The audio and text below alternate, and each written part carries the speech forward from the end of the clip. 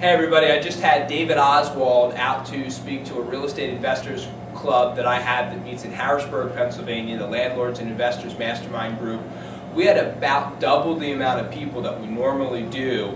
because of some marketing that David helped me put together to get the room just absolutely packed, no joke. As somebody who's been a student of real estate for a long time, what I liked about what David taught was he kind of brings everything together, both the marketing side of everything, how to overcome and sell objections and that kind of thing. We had a really good special offer just to our group here tonight, better than what he does on his website. That was a way that I could show value to the students who come out to my monthly meetings, and it just was a real good way that we can show some growth and some diversity to what they would normally get at one of our meetings.